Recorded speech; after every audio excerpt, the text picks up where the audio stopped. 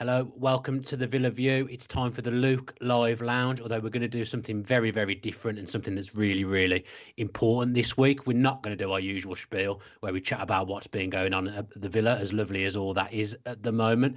We want to focus on mental health and in particular men's mental health, really important, but we do feel that there's still a massive taboo over men's mental health, and as men we're trained really not to talk about things enough and not go through things with each other. And tonight we want to put that to bed, and I'm joined by Aaron from Mental Health Muscle, massive Villa fan as well. Just before I bring Aaron in, I just want to apologise for all the tech issues that we've had. We've tried to put this out live 2 nights in a row and Skype is just not having it at all. So we haven't been able to do it, but we wanted to get this right. We wanted to do it right. So we've worked hard to try and come up with a solution. So we're doing it as live, but obviously it's not going out live to you. So we couldn't get you all involved as much as we wanted to, like we usually do with the chat and the comments popping up.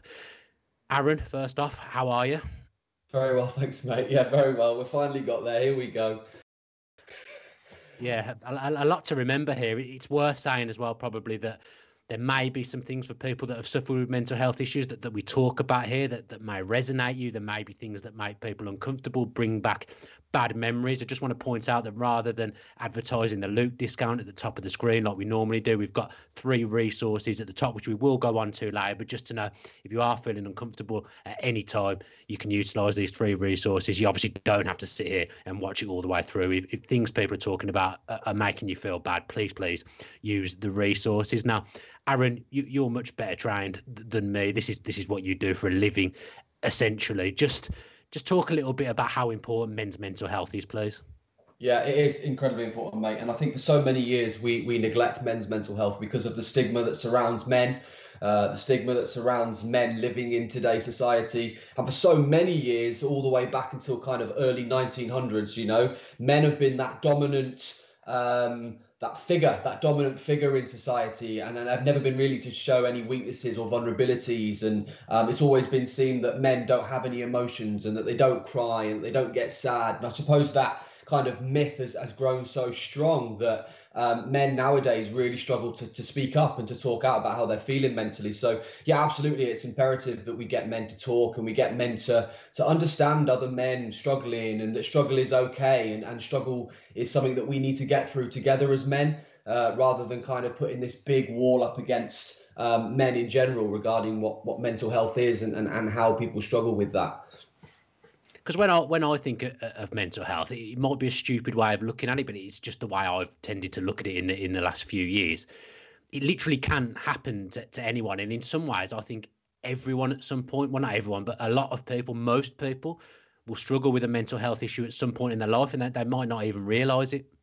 Yeah, absolutely. So mental health is something that we all have, and I think that's part of the stigma. We talk about mental health being a negative thing and being a disease, and this strange language that surrounds mental health, and it's all very negative connotations. But actually, we all have mental health. It just depends whether we struggle with our mental health, whether it's poor, or whether we're pretty good in that respect, and our mental health is pretty good, and our mindset and our well-being stays at a nice, happy level. But everyone has mental health, and I think everyone goes through depressive states in their life. Everybody goes through anxious moments in their life. Everybody gets a little bit stressed. Everybody goes through hardship, bereavement, losing loved ones, losing their job, difficult times, challenges. That's what life's all about. And so we all have to experience that mental health journey at some point. And so it's really important that we eradicate this kind of myth that mental health is only a bad thing and it only hits certain people. But that's not the truth. Mental health is for everybody, and quite frankly, it's everybody's responsibility that we talk about mental health and that we appreciate mental health on a very common kind of ground. Yeah, and I mean, I'll talk about myself for a minute. Got to be honest, I'm not 100% comfortable doing it. We've got people on the show later who are very comfortable and open about talking about their mental health issues, and I respect them fully. Me, myself, I'm not 100% at doing it, but I'm going to do it on this video because I think it is important, and I'd be a bit of a fraud if I was coming on here expecting everyone else to do it and then not talking about myself a little bit. So was it a week or so ago now, Aaron, I reached out to you as someone who I know is very good with mental health, knows a lot about it. And I said, look, mate, I've got some things going on at the moment. I'm really, really struggling. I feel like I'm on the floor. And often that first step is making the contact, and that's the thing that most people find difficult, and something that I spent ages writing that message, and arguing about whether I should do it. Now, it's worth saying at this point that I did take the first step, and then Aaron told me to call him the next day, and it's been a week, and I haven't called him because for whatever reason, whether I'm uncomfortable about it, whether I haven't got in my mind what I want to say yet, I haven't taken that next step. But how important is it to just make that first step and reach out in the first place? It's totally crucial, mate. And for a lot of people, that's the biggest step that they'll ever take.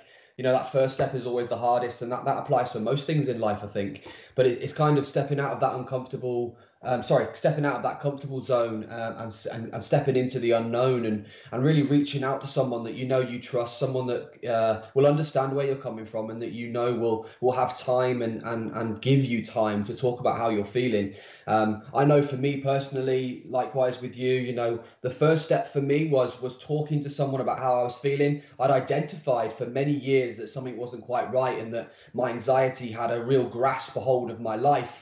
Certain situations, certain things that I did, certain moments, I found really tough, and my anxiety's always been difficult for me in that respect. But the minute I spoke out to someone about how I was feeling when I was feeling it, specifically my wife, things started to get easier, because there was an understanding then of, okay, so that's why maybe this is happening, and that's why he's feeling like this, and that's why he's acting like this, and his behavior then kind of reflects how he's feeling. And so stepping out for the first time to talk to someone is so crucial. And if we can do two things as men, they are to talk about how we're feeling, and then they are in reverse to listen to people about how they're feeling. Those two are so powerful. Talking and listening are such powerful tools that we have to be able to do. And once we've done them, we can really start to move forward then and progress into a supportive circle, get that right therapy that we need, get that right guidance and help that we need. But until we start talking about it, it can be very difficult, mate. So, massive big hand to you for coming out and doing that. And, for some people, it might seem like quite a small, trivial thing, but actually for a lot of gents, that's a massive step forward. So huge credit. Yeah, because you're talking about your own struggles there, and you're saying about anxiousness, and say, I think, okay, that's your mental health problem. And to be honest, doing this, I'm learning as I'm going. To be honest, we've got no script or anything tonight. We're literally just coming out, and we're doing a show. So you're talking about anxiousness from your point of view, whereas to me, when I think about what I perceive as my issues to be, anxiousness isn't a problem. Confidence isn't a problem. So it's interesting that there's all these different types of mental health issues, and that's important that everyone knows that as well. There isn't just one set thing that is a mental health issue. It could be anything that sets it off. Yeah, absolutely, mate. There are a number of mental health issues. There are a number of mental disorders, and we will all experience those at some point on that spectrum. So from mild or low case right through to that kind of suicidal, real dark demon place where mental illness takes a hold of your day-to-day life and every hour, every minute of your life. For me, I'm a very confident person. I'm a public speaker. I stand in front of thousands doing workshops, educating people all across the UK, but I still struggle with an anxiety disorder. And so for everyone, is a very different kind of take on how you deal with your own mental health. And depression, anxiety are two of the most common things. And I think there's a huge number in the population, particularly in the male population, that will deal with those two things in very different ways, and kind of help themselves with those two things in very different ways. But mental health is such a broad spectrum of things, and there's no real textbook.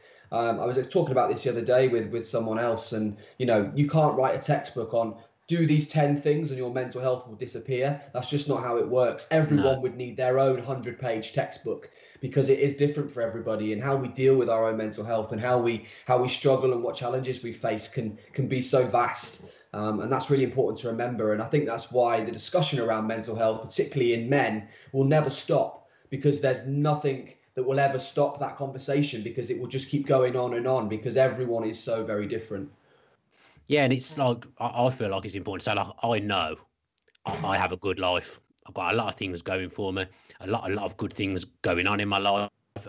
So in some ways, I almost feel like a weird guilt if I feel down about things. And I guess a lot of people will feel like that. I've had a few things happen in my personal life over the last year or two, which haven't been great. A few things happen in my career and my working life, in a career I want to get into that have caused me issues. But generally, I know I'm very, very lucky. And then you end up with like this guilt feeling that's what sits with me, that I shouldn't feel like this because my problems are relative. There's people with a lot worse things going on in their life than me. But like you say, it's really hard, isn't it? Because it's all relative. But just because your life isn't like absolutely terrible and mine isn't, it doesn't mean you can't be affected. I guess that's what I'm trying to say. Yeah, absolutely. And mental health doesn't pick and choose. There's no I'm mental health and I'm only going to pick on those people with a certain label. That just isn't the case. We've seen high profile athletes, high profile actors, celebrities, people who are doing fantastic in world business, global, international business success, who all struggle with their mental health. A few prime examples: Beyonce, Jay-Z, Stormzy. Some professional footballers that we've talked about, they all struggle with a mental health disorder at some point in their life. Some of them for only a short period, some of them for most of their life. And just because of their success and the great things that they have and the things that they have at their disposal in their life and all that money, it doesn't dictate whether you have a mental health issue or not. I think that's really, really crucial that we try and knock down and get rid of that stigma, because that is a massive part of the stigma. Oh, you've got everything, how could you possibly be depressed? That's just not the case. People get depressed for so very many different reasons, people don't get depressed because they haven't got money. Yes, they do in a huge part of society. Yes, they do. But just because you have got money doesn't mean you can't be depressed. And that could be dictated by whatever experiences you've had in your life: childhood, family issues, domestic violence, drugs and alcohol abuse. For whatever reason, mental health can be an outcome of all of that. So we have to remember that for sure. And there are no labels for mental health. Mental health will take whoever it wants to, regardless of what you've got in your life. Yeah, and there's that horrible term I saw it used on social media last week. I think it was the Bolton manager came out and said his goalkeeper needed to man up. That's a phrase that always annoys me a little bit, because I've read quite a lot of mental health in the last few years. To be honest, I've had friends that have suffered quite badly with it, and I wanted to get myself up to speed. There was a book years ago now about Robert Enke, the goalkeeper that committed suicide in the Bundesliga. It's like, before I read that, I had literally zero understanding of mental health. I read that book and it completely opened my eyes, and I thought, wow, this is a massive mega thing. If it can happen to him, it literally can happen to anyone. But terms like man up, can you just explain a little bit why stuff like that is so toxic? Why is it toxic? Because I think we live in a day and age now whereby men don't need to man up. There is no requirement for a man to man up these days. We are living in a society, in a world whereby everyone is so very unique. Everybody is so very individual and acceptingly so. We've got LGBT plus going on. We've got Black Lives Matter. We've got so many campaigns going on about being unique and loving each other for who we are as human beings. So to tell a man to man up is just something that really at the moment and will be forever more unacceptable. A man doesn't need to man up. What if a man doesn't want to man up? What if a man wants to show his emotions and wants to express how he's feeling to another human being because he needs support? At the end of the day, men are human beings just as much as females are. Men need help. Men are allowed to show emotions. Men will cry. Every man watching this session tonight will know what it's like to cry. There will be no man on this planet that has never cried in his life before for one reason or another. And at times, being told to man up or grow some balls, it doesn't help. It just adds to the difficulty. It just adds to the challenge. It just feeds the demons that we suffer with day to day. And so phrases like that have got to be eradicated.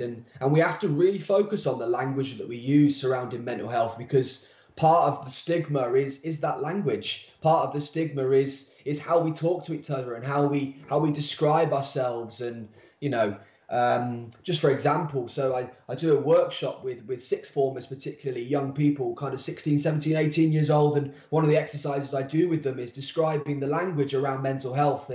and all the words and phrases that you hear in society to describe someone. So, you know, oh, they suffer with anxiety, they're a freak, they're a mental case, they're a basket case, they're weird, they're gay, they're a freak. You know, all of those horrible terms that we describe people suffering with a mental health issue or a mental illness is quite truly disgraceful. And you know, we talk about be kind, but there's so much out there at the moment, particularly on social media, as we'll talk about a little bit later. You know, where all those terms are bandied about in such a banterous way, and it's not acceptable, mate. And it just adds to that toxic circle of stigma, and we need to get rid of that. And men don't want to be hearing that anymore.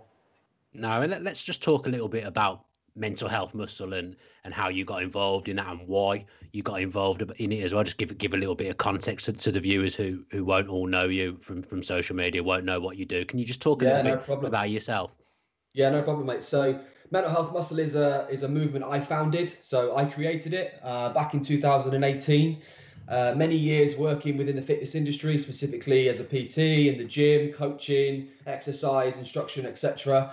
And using the gym for my own mental well-being and my own kind of mental health difficulties. It's you know, Daley saved my life for a number of years. I need the gym more than I need most things in my life, part of my family.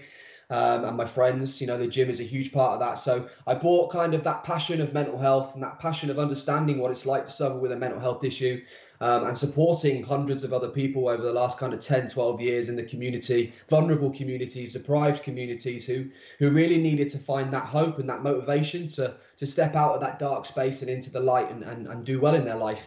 So I kind of brought those two things together, and the passions amalgamated into mental health muscle. I didn't really start off thinking that mental health muscle was what I wanted to do. I just wanted to get loads of lads in a gym with some chalk and some dumbbells, grunt and smile at each other and talk about how we're feeling one day.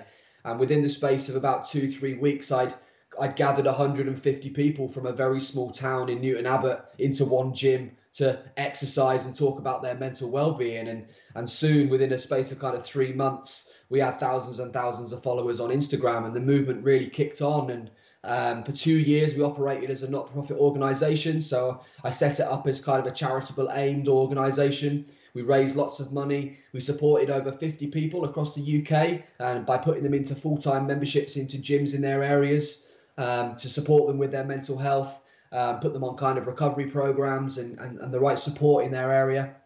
And then very sadly, last year, at the end of last year, I had to kind of take a step back from it all, and reduce what we did in mental health muscle because of my own mental well-being. I probably went through the most depressive month or two of my life in November, December last year, just before Christmas, and I had a breakdown. And I couldn't deal with things anymore. You know, my wife and my family and my friends were a huge angel in my life at that time because I really struggled. And so I'm just kind of getting myself back on my feet. I've spent the last 9 months doing that. And feel great, feel in a really good place now and able to kind of bring all that back again. Mental health muscle still very much exists. It's a huge movement in the fitness industry specifically. Got a lot of high flying athletes, celebrities that all endorse it and support the movement. And one day I will bring it back again as an organization. But for now, just let it do its thing. It's not disappearing. If anything, it's growing day by day, particularly right now in this lockdown pandemic period whereby gyms are shut and mental health is rife. So it is a nightmare.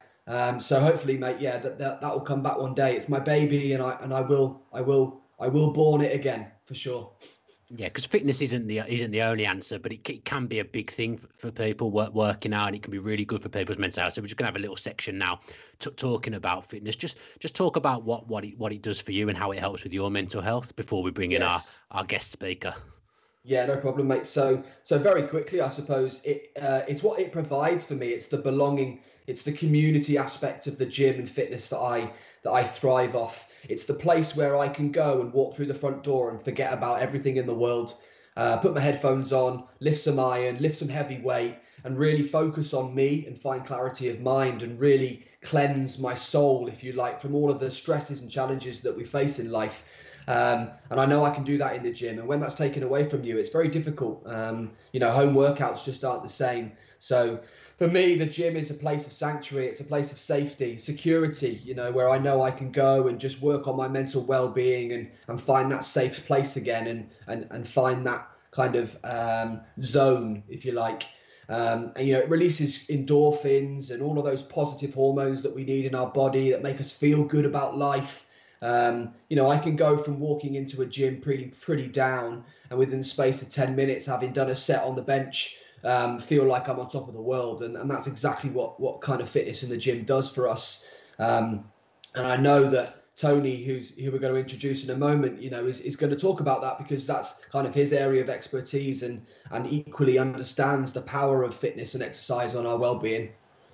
Yeah, and it's obviously great that we can bring someone like Tony Daley on, someone who would have been a hero to many people, to played for Villa, nicest guy in football. Just how good is it that we've got people like Tony Daley who can come and talk about stuff like this? Incredible, mate. Incredible. Especially doing this on the platform that we're doing it on. You know, I know Aston Villa is important to people, but mental health is more important, really. And the fact that we can combine the two communities together to be able to do this tonight is incredible. So having Tony on is complete dreamy for me. You know, for a lot of people watching this tonight, they'll probably be sat at home thinking, oh my God, look who it is talking about mental health. What an incredible story, what an incredible thing that these guys have been able to do. And can't thank Tony enough for kind of giving us his time tonight, for sure. Yeah, just before we bring him in, you've raised a valid thing really about this obviously being a Villa platform. Now, it might be that people who aren't Villa fans all end up watching this video. Hopefully that's the case. But as we've got a platform of mainly Villa fans, obviously in the world that we're in at the moment, in the lockdown, we haven't been to the football since March. I mean, the last time I was at a Villa game was when I was with you at Wembley, which feels an absolute lifetime ago now. Just fitness is obviously routine, will play a big part in fitness as well. For me at the moment, and for many people who'll be watching this video, part of my routine is going to the Villa every 2 weeks. I know that I'll always be in Birmingham. I know that I'm going to see my family and my friends in Birmingham, because I know I'm going to be there every 2 weeks because I'm going to Villa Park, and that's just been ripped away from us all. So what routine wise, what can you do when your routine is taken away? So I realise I put you on the spot there. Yeah, no, it's fine. You have to find alternatives, Dan. I think in life too often we put all of our eggs in one basket, and as amazing as that is when everything's going well, there's no need to change it, you know. But in life, not everything goes well all the time, and we've all experienced that this year. And we have to have alternatives. I think for me, it's a great point that you make, because the last 18 months since last year, I've really had to work on that, because for me, it was only the gym, my mental health, my training, my bodybuilding. That was what I did. That was my purpose. That was everything. And all of those other importances in my life, my music, my guitar, my piano, my wife, my daughter, my garden, my house, all of those really important things just kind of went by the wayside a bit. And you get so wrapped up and carried away with those visions that you have for your one goal. And that for me was the gym. And I've really learned to take a step back from that. So equally with the football, yes, Aston Villa is the best club in the land, and we love the Villa, and we love the football, and we love the goals, and we love the players signing and the transfer windows. But when that stops, you've got to have something else to prioritize your mind and to find value in, you know. And for a lot of us, that's got to be our families, that's got to be our friends, that's got to be watching movies with popcorn at night time, and really embracing those grateful moments that we have, that we tend to forget very easily when everything's going really well and we've just got this one interest. We have to kind of spread that interest, because not everything goes well all the time. And when something stops, you need to be able to fall back on other things. Yeah, because I've not really thought about it. It's just coming to me on the fly now. So obviously Villa, not going to Villa, I've been doing it since I was 7. So I've been doing that every 2 weeks. My whole life, virtually. It's a massive thing to have lost, and a massive thing for many people to have lost. Watching it on TV isn't the same, but when I think about it now, if it hadn't have gone, and I probably wouldn't be sat here doing this now, because the Villa View was gone. So actually not going to the football has brought the Villa View back, which has been a good thing for my mental health, even though I've lost something which hasn't been good to my mental health, if that makes sense. Yeah, absolutely. And I think you know, you see it bandied about a lot about the football, you know, oh, it's such a bad thing for my mental health when Villa are doing really bad, and it's such a great thing for my mental health when Villa are doing really well, and that is true. And so what we talked about earlier about mental health affecting anyone and with anything, that's a prime example of those experiences that we can all go through some things. You know, when Villa are losing and doing really bad, I don't feel personally my mental health is affected because I have value in such other things in my life that Villa will just keep going on. You know, and for me, that's very different to you, I suppose, and other Villa fans who, when the Villa were, you know, not doing very well, and it was all about relegation, and oh my God, what's going Yeah. to happen? You know, it's different for everybody, isn't it? I guess I'm just again still thinking on the fly here. So like when Villa were in relegation trouble, that could have if Villa went down, that would have maybe impacted what I was doing with the Athletic, for example. That so Villa not being a Premier League team may have been bad for that. It may have been bad for my media aspirations and things like that. If they'd gone down, now they're doing well. Things on that side seem like they're going well and feel like they're back on track. But when I think of my own mental health, actually I can tell if I'm in a good place or a bad place based on how I react to Villa losing. So if I feel down and my life's not going well, Villa losing is like the worst thing that can happen, and it just adds to it. But obviously, I never like Villa losing anyway. But if I'm in a good place, it doesn't consume me. If that makes sense. So Villa for me is actually in some ways an indicator of how well I feel I'm doing in my head and in my mind. Yeah, yeah, and you're right to feel that way, mate. And I Yeah. would imagine there's going to be people tonight feeling that way as well, exactly, and can relate to exactly what you said. And I think that is something we need to really focus on. Is that, you know, for some people that's going to be true, for others not, and that's okay either way. You know, that is Yeah. okay either way. So yeah. Well, as you're the fitness professional, I'm going to feel very out of place next to you and Tony, but I'll let you bring in our next speaker, Aaron. Bring him in. Yeah, come on, Tony, on you come. Are you there, mate? Good evening, guys. Yeah, the lockdown's been okay, considering you're talking about mental well-being, and Aaron made a great point about structure. I think it's really important. I mean, that's what I've tried to do in terms of exercise is really important to me. And first thing you think about for me, it's really important. For my finances, it's my job doing that. Yeah. More importantly, it's a release for me.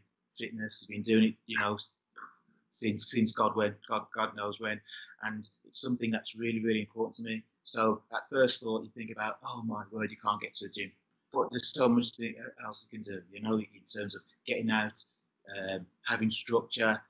For me, it was being able to do some bodyweight exercises in the house, in the garage, keeping myself going, and that's really, really, really helped me. Obviously, you work on the fitness side of things, or both of you work on the fitness side of things. But how important is the mental aspect of fitness, and not only what fitness does for your body, but what it does for your brain and what it does for the mental side of things? Very much so. I mean, I can go back to a time when I'd left Villa and gone to Wolves for, a time of record signing, and at that particular time, which ended up being quite serious in me, and I was injured for the majority of the time there. And myself, then it wasn't great for me at that particular time, personally, in terms of my own mental well-being. And the only thing that seemed to help me was going in the gym and and releasing those. It's not great when you're on a bike cycling and you look out and you can't do the things that you're watching other players playing football. So that was really, really difficult. So for me, fitness is very, very important. As you know, it releases those happy hormones and makes you feel great. I always say to my clients, who whether they're super fit or clinically obese, it's important that you exercise because of, for feeling that feeling of self-worth and feeling great, that self-esteem. And it does. It makes you feel so much better when you exercise, whether it's playing a game high intensity for 90 minutes or going down the park, walking with the kids, or having a 10, 15, 20-minute walk. It works. Yeah, I totally agree. Totally agree with you, Tony. There's this real power that exercise can give us, and for some people, it's just that belonging factor as well. I think Tony will relate with that one. You know, being a community, being a part of a football team, a rugby team, being a part of a gym is quite empowering for people. And personally for me, my story, you know, the gym saves my life on a regular basis. And you know, it keeps my mental health at bay, and it keeps me on the straight and narrow, and it allows me to kind of release all of those demons that I struggle with from time to time. And the gym is a safe place for me, and I know that a lot of people can relate to that kind of ethos. You know, the gym's a place of worship, not in a religious sense, but it's in a spiritual sense, whereby I know that I walk through that gym door, I get into the gym, and it's my zone, headphone, it's my place. I can lift my weights, and I can work on my mind, and find that clarity which I can't find anywhere else. And so I think lockdown has been a real challenging thing for people, because for that aspect it's been taken away from them. But you know, equally there is this kind of, you can get outside, it doesn't matter what you're doing, as long as you're kind of releasing those positive endorphins and getting involved in that physical activity as often as you can. You know, there is a ways and a means to dealing with it in these difficult times. And it is difficult, you know, it is really difficult, particularly if you haven't got a lot of kit, or you haven't got a lot of imagination to kind of change those exercise routines up a bit. But for me, gym, you know, absolutely, you know, I wouldn't be here without it, for sure. And Tony, you talked about that time when you were injured at Wolves, and I mean, correct me if I'm wrong here, I might be completely way off base, but you talked about having a little bit of mental health issues in terms of when you had that injury and you're at a new club, you obviously want to be playing football, you're not doing what you love. Was that been size that you'd have ever talked about with anyone? It was you know, stigma, you know, something that you'd never ever chat about. It was very, very difficult. To be quite honest with you, Graham Taylor, God bless his soul, was innovative in that, and it was quite.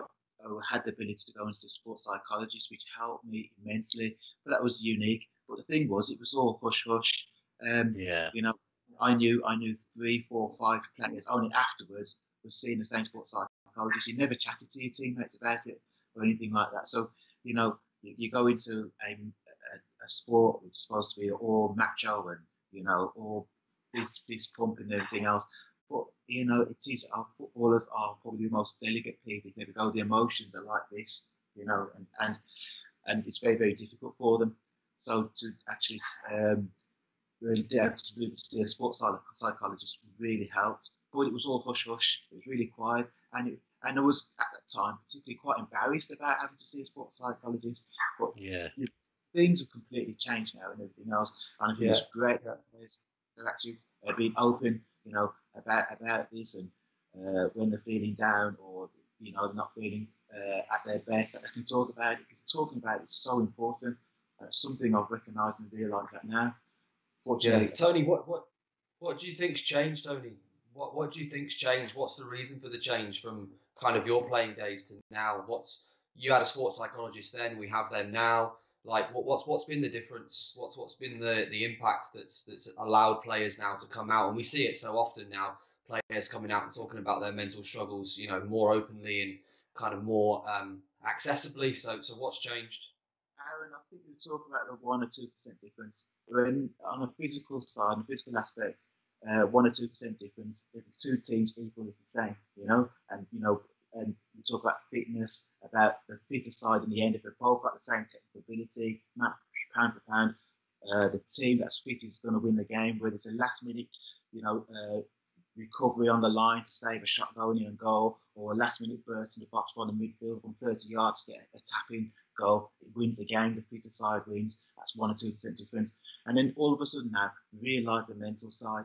I'll give you an analogy or an example. We talk about players, you know, a £40 million, £50 million signing, scored goals for fun at his old club. You know, it's a great signing, comes to a new club, complete failure, an absolute flop, does not score a goal, doesn't look like a shadow of the person he was. And that's not because he's lost the ability, it's because of this here, the mental side of it.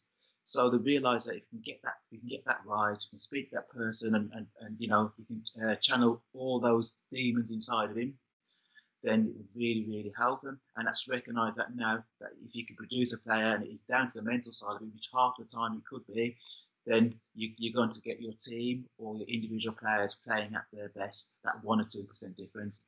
As a result, teams become aware, players recognise it and not scared to talk about it, because they know it's something that's part and parcel of football now. Yeah. It's really interesting. yeah. I mean, have having you both on, and obviously you're both well versed in exercise and fitness and how important it can be. What about people who I'm not saying they can't do exercise, but people who where exercise isn't their thing? What steps can they take to improve their mental health over this period? And men in particular, what can they do? We talk about fitness, and first people think about when you talk about, oh, you need to get fit, or you need to go down the gym, you need to exercise. I think, oh, my life, I'm not bench pressing. I see all these macho men in the gym, or look at that person running 10 kilometers, flying through all over the place. First steps are simple. A minute, even if you struggle, even sitting in your chair, doing certain exercises, whether it's getting up, a lot of people are with their work, especially working during lockdown, are stuck in front of the laptop. Even getting up every hour or so, whether to go to the toilet or go get a cup of coffee, a cup of tea, a drink of water. Getting up, stretching those legs, doing some stretches, will help and enhance you. So starting from the basics will help. Will make you feel better, and then building up from that as well. Yeah, absolutely. I just another example. I had a client over the first of lockdown who I supported with kind of weight management, etc. And merely only the fact that they did 10,000 steps a day had a huge impact upon their well-being, and had a huge impact went about things and how they thought about things. Someone that wasn't really gym friendly, didn't really understand the gym, had never really been in one before, didn't go out running or anything like that, but was quite confident, quite competent walking, and walked quite a lot. So we just really made those kind of 10,000 steps a day, which is any human being can do that. Get outside, make those steps. Doesn't matter whether it's 2,000, 3,000, 6, 10, but we can get outside and make that step. And we've got to start somewhere. And I think people need to remember that. I think we can dive into the deep end very quickly with things all the time. And we want to achieve the goal within a space of 2 weeks, and realistically, that's never going to happen. And we need to accept that, because if we don't, it will challenge this and make this very, very difficult to kind of compete with all of that. So we need to make sure that we're just inspiring people to get out there and do the best they can. And if that's 1,000 steps a day compared to no steps a day for the last 6 months of their life, then they're going to be making progress. And progress is so important. It's those small achievements that psychologically we can really embrace and really take on board. And it's powerful. When you look back and think, last week I smashed 10,000 steps a day. Now this week I'm going for 12,000. That's an achievement. That's a huge part of their progress stage. And we have to remember that. We can't just keep doing this kind of criticism of people all the time. Everyone's different. Everyone has their own kind of levels to work with. And once they've hit those levels, they can see huge results. And that's what it's about. And all of that will do wonders for this, Yeah, and I guess you can set goals and you can measure success in different ways, can't you? Tony, you touched on your business at the start. There'll be a lot of people whose work has been affected by 2020 and COVID. People's businesses will have gone under. People will have lost jobs. There'll be people out there now desperately trying to find work. What have the battles been with your business? What have you found hard over this 2020? Obviously, gyms being closed. I mean, that's been the main issue. So for me, it's all about just resetting, thinking, trying to think smart, stay ahead of the game. A lot of people are going now. Is that during the first lockdown, I converted a lot of my stuff onto online and I made myself online friendly. And also, I've been able to maintain business during that side of it as well. And we've got the outdoors at that time as well. In the summer, it was nice and warm and everything else. But as the cold winters come and the dark night, people want to go outside. But it's probably the best time to go out and exercise as well. Not in the dark, but that time during the day, especially in the lockdown, going out, taking advantage of it. You're not being at work and exercising.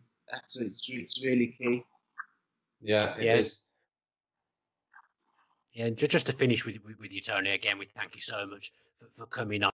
Just wanted, you're obviously a footballer. People would have looked up to you. People would have worshipped you when you were playing for Villa. Just for you, I just wanted you to talk about how important it is that we do communicate as men, and that we do speak to each other. We do look out for look after ourselves as well. I think it's imperative.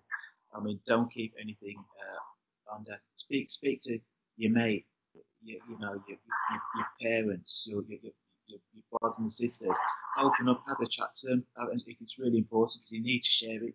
If you keep it under, it's just going to get deeper and deeper in a hole. It's important to chat. And on the other side as well, check in on people. Have a chat. Have you spoke to somebody a while? Give them a call. How are you? Yeah. How things. And that could be the, just the need to actually come out and talk to you. Actually just pick the phone up to people. We've got Zoom now as well. Or the equivalents or Skype or whatever. Just get on a call, say hello. Yeah, it's very, very important to check in with each other and look out for each other, especially at these important times and these unprecedented times as well. Tony, it's been an absolute pleasure to talk to you. I love talking to you. As I say, I always say that you're the nicest man in football, and thank you for all your patience as well with all the technical issues that we've had, and I'm sure I'll speak to you again soon. Right, we've got Ty joining Aaron and myself now, Ty Bracey, who obviously you'll all know from the channel before, and activity on social media. So, Ty, I know that you're obviously a very open person in general, but you're also very open about your mental health, which I absolutely commend you for. Again, it's important. Do you just want to speak a little bit about your mental health, how it is on a daily basis? Well, a bit of a backstory. Started from being 12 years old, of where I just assumed that I was a bit of everything. And that's just because that's how my mum is as a person. So I just assumed that I inherited that trait of just to be fearful of everything and, a bit scared of everyone and the world. And it wasn't until I got to about 18 or 19 that I realised I wasn't getting over this fear that I've lived with for such a long time. And that's where all of that started. Shoulders. I'd been on a series of antidepressants for a substantial amount of time. I've been antidepressant free now since I was just shy of 27, of where I wanted to use with antidepressants. Like, I'm not trained on, medically or anything like that. So just from my own experience, but I found the root of my problem wasn't being solved by my antidepressants. It was more so suppressing it. So it was me thinking about them, and I was in a mental headspace of where I wanted to tackle it head on. So mental health every day. I mean, I have a day here and there where I have a bad day. And most days I wake up now and I'm very positive. I don't really talk about on Twitter, probably as much as I should. I probably should do it a little bit more than I should. But you two will know on my Instagram, I keep that private completely separate, where it's just my close friends and family, and I'll reach out daily. Every day I'll post something positive. Last year, I mean, more so with the rise. The better the bigger your account blows up on social media, Dan. You'll know that that there's when Villa do well, you Twitter does well. And there's been times where people have said things to me that I've literally messaged Dan why I've got tears rolling down my face because of the horrible things that people have said to me.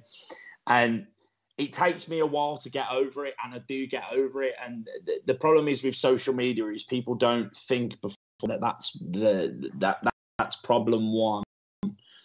And problem two is that they don't understand what they're doing to the other person behind the screen who they're talking to, because you have access to everybody. Anyone can tweet. And that's a side that I've really struggled with, and Dan has had Dan, I commend you, mate, because you're someone who I look up to in terms of how strong and how well you deal with interacting with people on social. I see some of the abuse that you get, mate, and I think to myself, if that was me, that would cripple me. Like, I am just a people pleaser. I don't ever want people to think bad of me, and I think that might be something that came with anxiety from a young age, the fear of not being accepted by everybody. And now I understand I live in a world where I can't please everybody. And I had an uncle who took his own life a few years ago, and I watched it crumble my family to pieces. And I had an old friend who once upon a time we were really close and we hadn't spoke the last few years, who unfortunately took his own life. And we went to his service on Saturday, and I watched some of the strongest people I know, and I mean the strongest people I know, break down, and it broke me. And people, like, I probably don't reach out to you guys enough when I'm just having a niggly day and I'm having one of those days where I just can't fight something off. I only really talk about it when something is really, really messing up my head.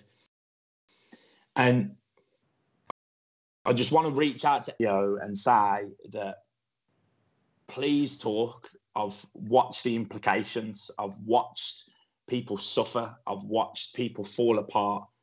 Please talk about your issues and don't feel that, you know, this is to females as well, you know, but, you know, the rise in male suicides is rising. Please just talk to somebody or talk to a stranger. Even reach out to me on Twitter. My DMs are open to anybody. They go into my message requests, but I read them as they come in always. Please reach out. Anything you ever say to me will always stay in confidence. Talk to people. I've been there, and I'm going to open up about something that I had no intention of opening up on. So, for people who don't know on Twitter, I have a 2-year-old son. I don't really talk about my personal life much on Twitter. I have a 2-year-old son, and me and my son's mum separated we split up in January. Around my 30th birthday, I had a 6-week furlough period of where I had a lot of time to myself, and I thought it would do me the world of good, and it definitely was the opposite of that. I got myself into a hole that I couldn't get out of. And every single day I woke up, I tried to shake it, and I worked hard. And there was I spent a lot of my time at Clint Hills. And if anyone who's from the West Midlands doesn't, or whoever is watching doesn't know what Clint Hills is, it's a place with amazing views, a place I could find peace in my thoughts. And there was one day where I had to go there and never come back. I had hit a point where, sorry if I get a bit shaky with my voice. It's all right, mate. You do it, mate. There got to a point where I had, on my journey up to Clint Hills, because it's a bit of a walk from where you park, I had planned on never coming back down. I won't go into details about what I had planned, but I planned on never coming back down. And then, you know, there was a tiny little whisper in my head that just said, like, I've got a little boy that needs his dad, you know. And I mean, if I didn't have him, you know, I'd be now. And that's where I can say, if you reach out, even just talking about it, a phone call, I don't care, send your number. If it's to a stranger, to me, to Dan helps. I doesn't know in real life, and I know he does, and he doesn't get enough credit, because Dan and Aaron do a lot for people who they don't even know. They take time out of their day. And before I'd even met Dan in person, Dan would go to the back of the earth, and same with Aaron, to make sure I was okay and do kind things for me. Just please be kind to everyone around you and reach out, just talk, even people what's wrong with good people, and I firmly believe good things happen. If social media is the cause where you see people doing things in their stages of life and you feel like you're behind, come away from social media, have a break from it. It's like you've been framed.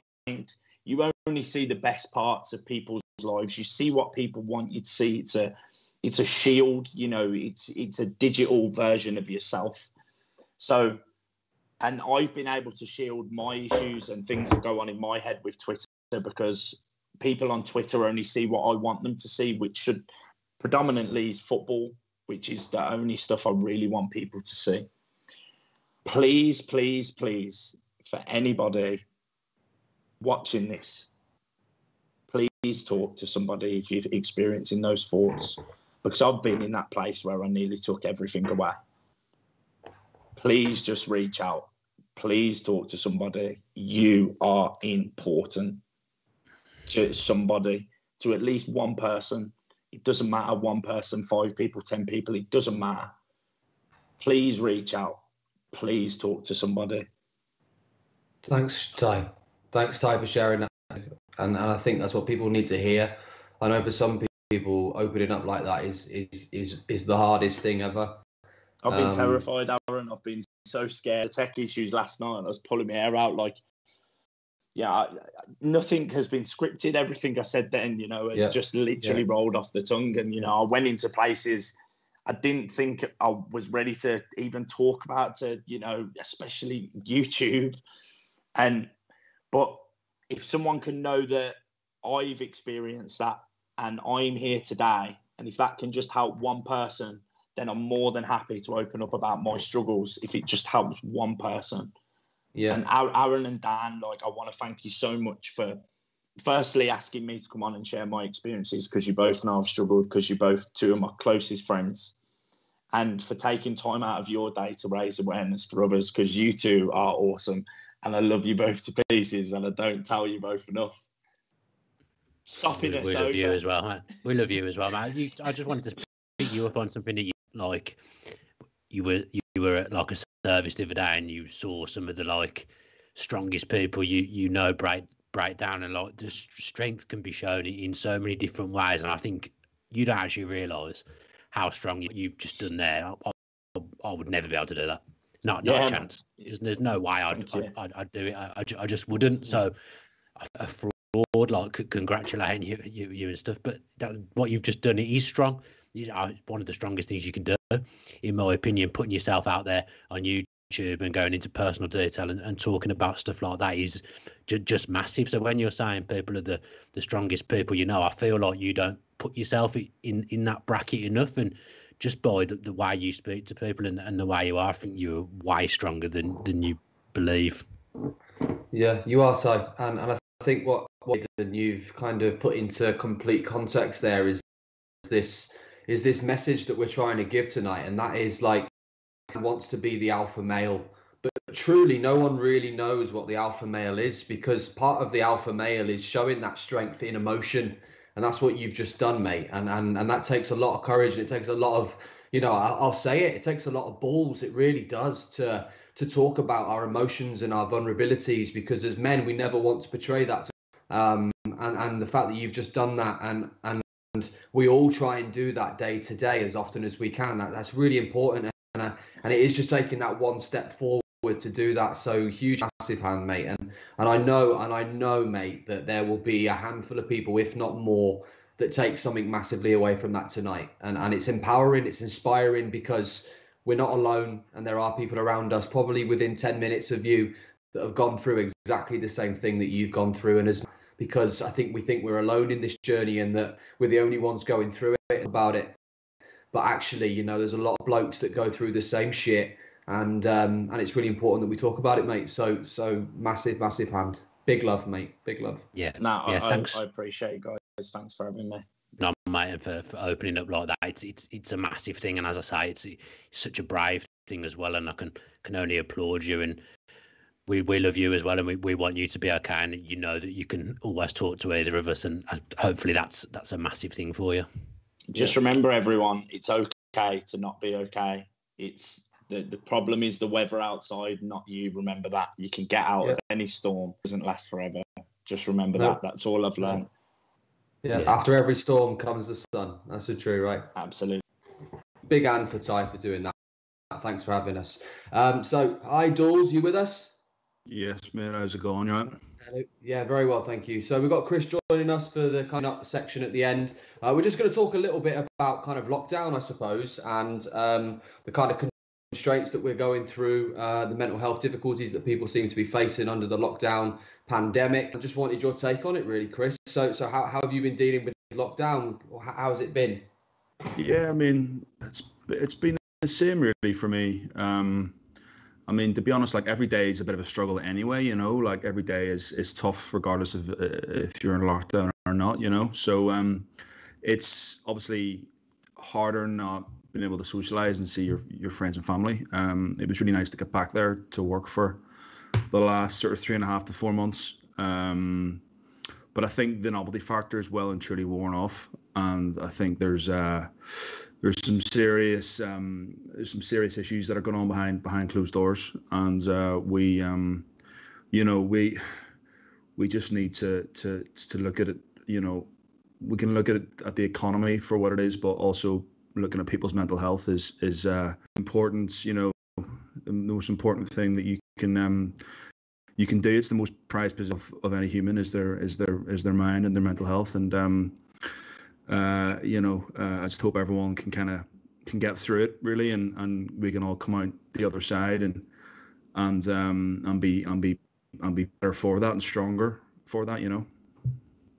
Because I think you're like me. You're quite a sociable person. I think the biggest thing I have struggled with in lockdown is not being able to see my family and go to Birmingham when I want to, because obviously it's something that I do so much, just because you don't your family's in Northern Ireland anyway. I know, but you haven't been able to see them at all, I'm presuming, throughout the whole of lockdown. Just how difficult has that been? Yeah, I mean, I haven't been back home since last Christmas. So I was due to go back home for my birthday there in October, but didn't get back. But it's hard. It is hard. Luckily, FaceTime and Zoom and all the rest of it can help, and you never feel like you've not seen people, because with social media and Instagram, etc., you kind of feel that what's going on in people's lives, which is kind of nice in a way. But yeah, it's been tough. I mean, it'd be nice to get back home and just see my friends and family and spend a bit of time with them. But who knows when it's gonna get back to normal. But if it suffers in silence, just try and speak out. And I always say on Twitter, where I can, or if I see certain little fans going through a rough time, I'll always drop a message and just say, listen, anything that you need, just drop me a message. And there's been a few of those tweets. There's been a few people that I've seen on Twitter, trying to reach out and going through a tough time. So I would only ever say just talk. Don't bottle it up, because if it becomes a bigger issue than it actually could be. And I've suffered with ups and downs and mental health issues and depression since probably I was like 10, 11, 12. So from a very, very, very young age. And I mean, with me, it probably all started with like a lack of confidence and not being very good at school, and being bottom of the class. And those little things can really, really, they can stick with you for a long, long time. And I think if you get knocked as a kid, and your confidence gets knocked as a kid, it's very, very, very hard to repair that. And that was kind of where it all stemmed with me. And I'm 34 now, but still look back at those days in school with really, really unhappy memories. Yeah, for sure. They talk about childhood being some of the most impactful and the life experiences that we have. And what have you done to work on those things from those early childhood days in your adult life to try and make things more stable for yourself? It's hard. I mean, obviously, just trying to work hard really, and trying to put my energy into work and being a good husband, and kind of looking after my flat and taking pride in my flat and taking pride in where I live, and trying to be a good friend to people, trying to listen. But it's tough. It's tough because it always creeps up. It always creeps up, and sort of can sometimes it can really take hold of you, and you just don't want to get out of bed. But even now, like I suffer massively from like confidence issues and doubt, self-doubt. If we're ever sitting around a table, if there's like a table of friends or a crowd of lads or whoever, and I'm out for a few pints, I'll never jump in and try and like say a joke, because what if it's not funny and nobody laughs? Those kind of small things, and then you just feel like you feel really shit about yourself. But yeah, no, it's been a constant struggle for years. But with me, it all stemmed all started with school really, and really hating school, and you know, especially in Belfast growing up, I didn't pass my 11 plus, which is an exam in primary school that you take to get to secondary school. I didn't pass that, so I went to quite a rough school in Belfast, and I was there for 2 years, and you know, I got punched in class and knocked out, and you know, like bullied and all sorts, you know. So my mum quickly dragged me out of that school, and luckily she was teaching in a really good school, which was a grammar school. So I moved over there for 3 years, and eventually left this year. But no, I don't envy the kids of today. I don't envy, you know, I've got nieces and nephews in school, and obviously back in my time, in our time, there was no social media, there was no mobile telephones, and I think growing up as a kid now is as hard as it's ever been, because the pressure that they're under. You know, you see these Instagram pages and these influencers and bloggers, and you know, they portray this wonderful happy life, and take it from me, like nothing's as glamorous as you see. I've been to the parties, I've met the people, I've done that, I've been there, I've got the t-shirt, I could write a book on it. You know, I've lived in London for 10-12 years, and nothing's as glamorous as it seems, and nothing, like, people don't live that lifestyle that they portray on social media. It just doesn't exist.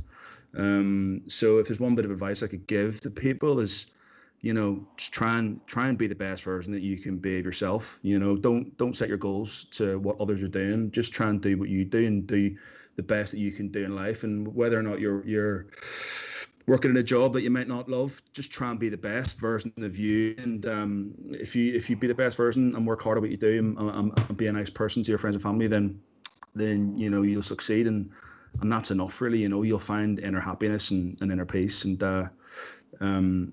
thankfully now I'm kind of getting to that stage now where I'm a lot more comfortable in you know, in my professional life and personal life. And but it's tough, and everyone suffers with really tough times and tough days. And I say there's days that I just want to stay in bed and you know, keep the curtains closed and not see anybody or speak to anybody. But I know that a lot of people are going through it, and we all put on a brave face, and but I would say just talk, don't bottle it up, just always talk.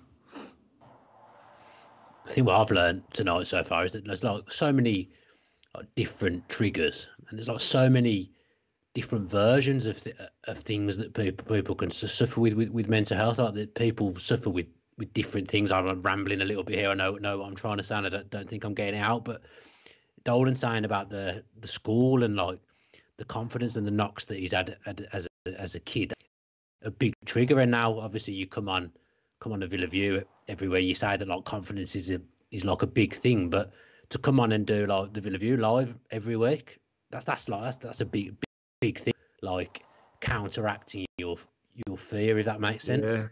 Yeah, no, definitely. I think you just got to try and take it head on as well. Like, you know, just it's funny. It's a strange one. It's a strange one. I still, like, honestly, deep down, like, I don't think an awful lot of myself. But luckily I've got a great support network and great family and a great wife and great friends that are always there, you know, to kind of to cheer me on and kind of build me up, you know. And but it's tough. It is tough, and that's why you get these people online and people in the streets and who you know, point at you and laugh at you and snigger at you and make fun at you. You just can't do it. You just can't do it. It's not cool, because you just don't know what's going on behind closed doors. You don't know what's going on behind the smile. You don't know what's going on, you know, in people's heads. And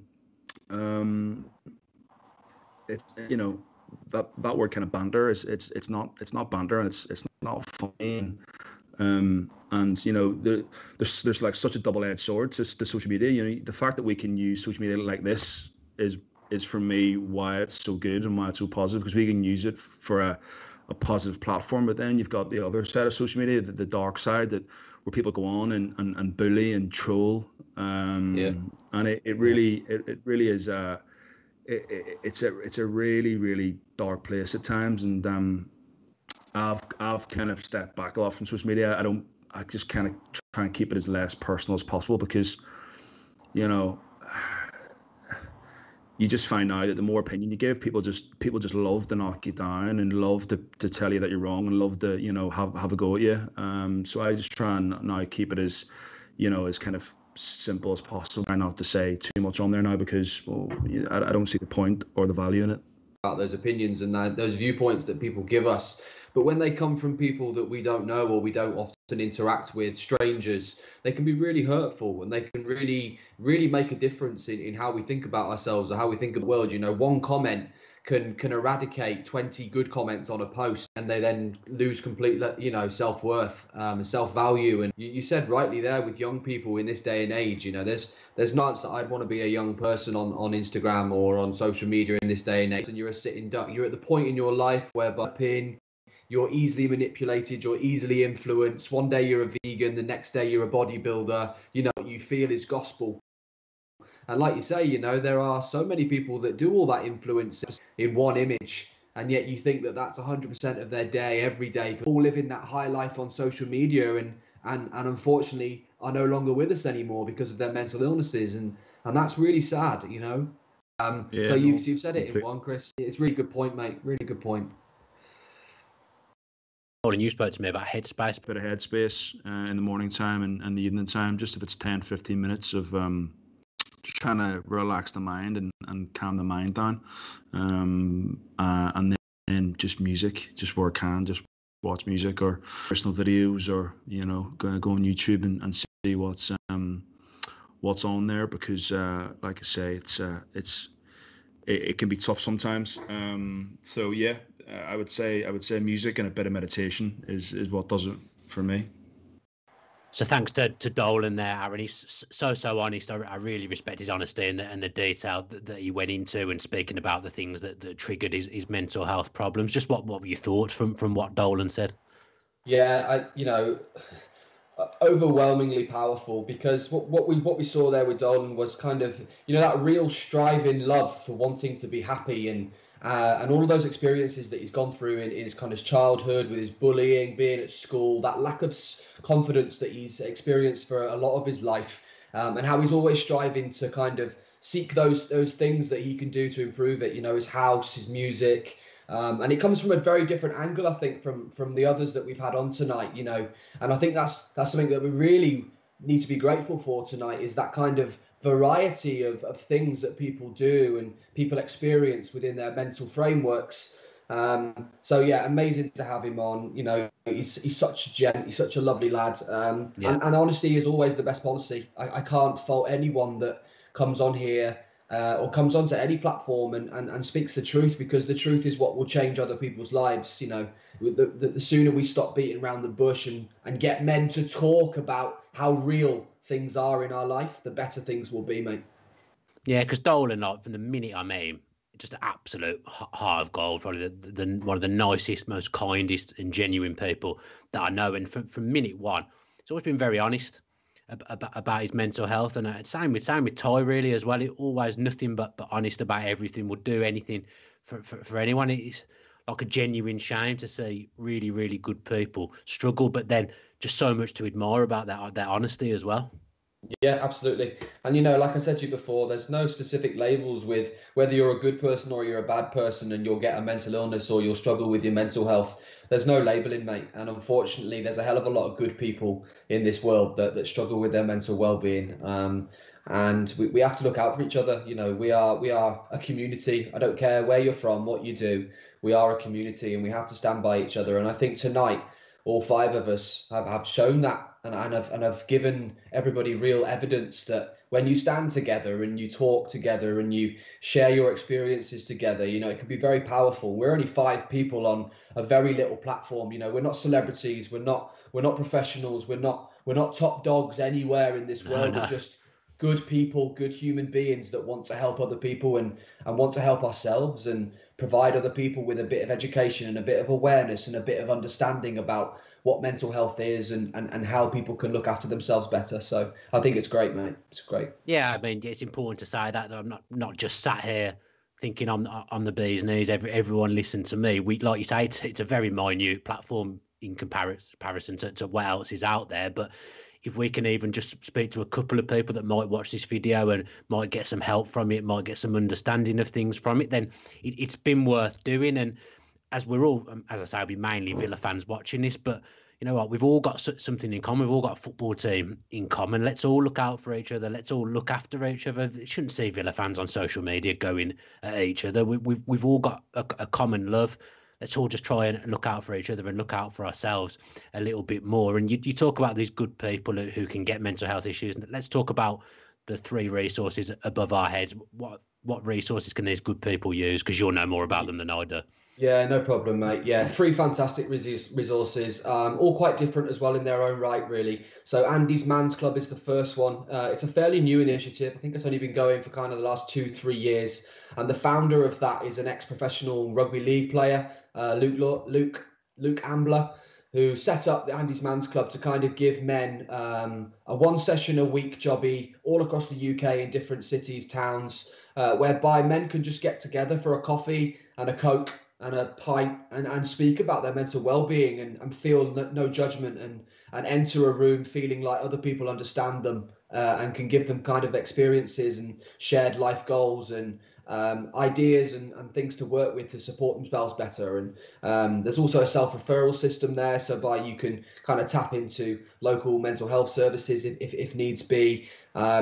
There's a lot of clubs that Andy Man's Club deliver where people talk about their suicide and they talk about their experiences with that. Some people are in recovery, some people are going through some of the toughest times in their life, but there are